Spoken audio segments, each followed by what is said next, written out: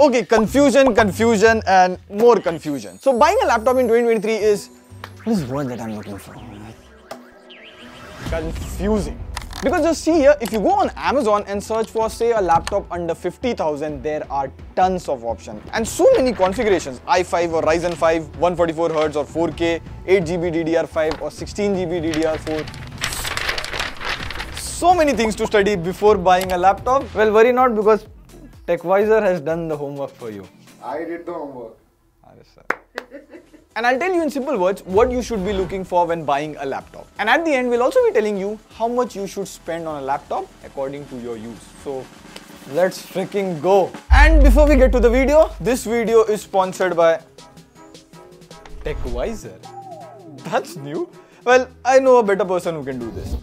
So, as you know, TechWiser is always looking out for the best talent in the community, and this time we are hiring for not 1, 2, but 3 positions. But before we come to that, there are 2 important things to keep in mind. Number 1, this is a full-time position in-house. So yeah, you will have to come to our Delhi NCR office to get started. And second, this is good. We are looking for both experience as well as freshers. But we do need your proof of work. Now you can know what positions are open and how to apply from the first link in the description below. So this is Mrinal. Over to you, Prateek.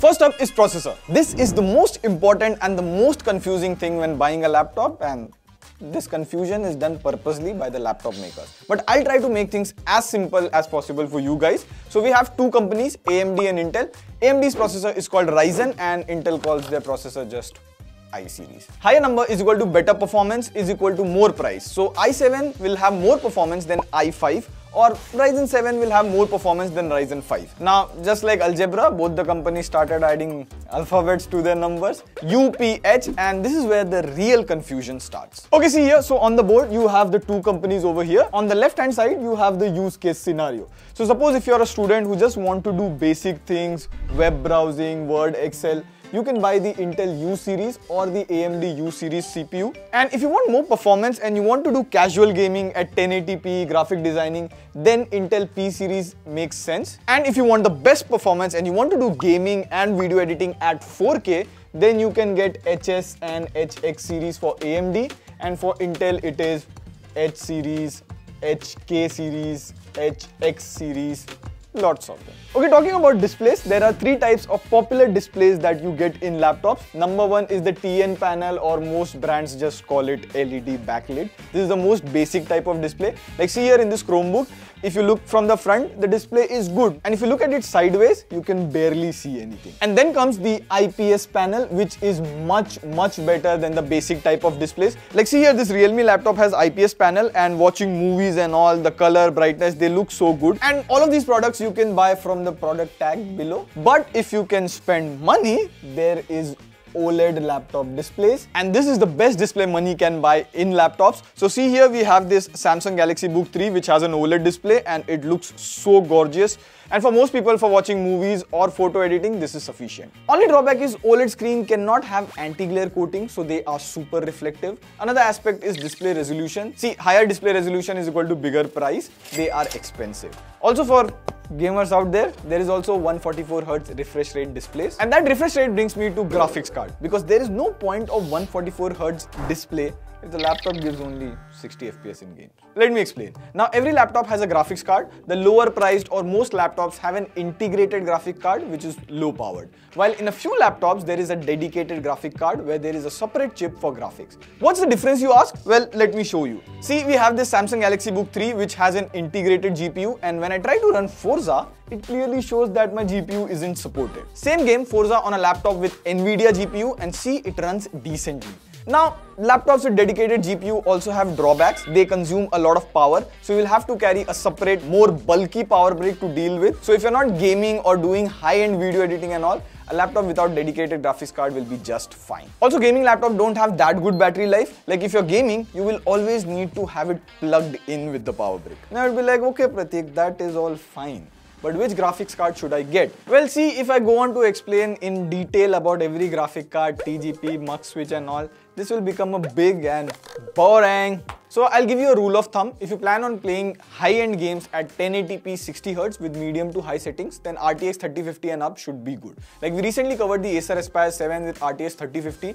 It ran control with DLSS and everything pretty decently. You can check out that video here if you want to. But if you plan on playing at 4K 144Hz, then you can look into the RTX 40 series and all, but it will be very expensive. Another factor for any laptop is RAM. Now see, if you buy a laptop in 2023, high chances are it will at least have 8 GB of RAM, and that is sufficient if you're doing document writing, PowerPoint, presentation, video call, or even photo editing. However, many new laptops these days don't have the option to upgrade the RAM, and sometimes it is mentioned on the website. If not, you will have to see the review or tear down videos on YouTube. Subscribe to TechWiser. Now the question that comes up is, should I get DDR5 RAM or DDR4 RAM? If you can push your budget a little and get DDR5, because you buy a laptop for 3 years, sometimes even more, 4-5 years. So while a DDR4 may be okay now, it will not be okay after 3 years. And finally, the most important factor for buying a laptop is your budget. So if you have a budget of around 15-20,000 and you want a laptop for online classes or basic tasks, then get an Asus Chromebook which comes around the same price range of 15 to 20,000. For under 40,000, like if you're a student and want to do some casual gaming or light photo editing, then this Realme laptop is really good, like it exceeded our expectations. However, if you want a little bit extra and if you have a budget of 60,000 and you want to do gaming as well as occasional video editing, then the Acer Aspire 7 or HP Victus is a good option. If you want to increase the budget and go 70-80,000, it is only recommended if you earn a living out of the laptop. And well, the choice here is endless. My only suggestion would be get specs that are mostly recent. Avoid GTS 1650 graphic card, they are too old now. So yeah, that was the video. Now yes, I didn't talk about things like trackpad, keyboard, speaker, ports. Those are important too, but covering all of those would have made this video too long and complicated. So I tried to keep things as simple as possible for you guys and discuss the most important factors for buying a laptop. And I know some of you will come and ask, why didn't I talk about MacBooks? Well, see, if you have the budget for it and if your software runs on Mac OS, then definitely get a MacBook. Apple Silicon is really powerful and good. On that note, this is Pradeep signing off. See you in the next video. Pew pew.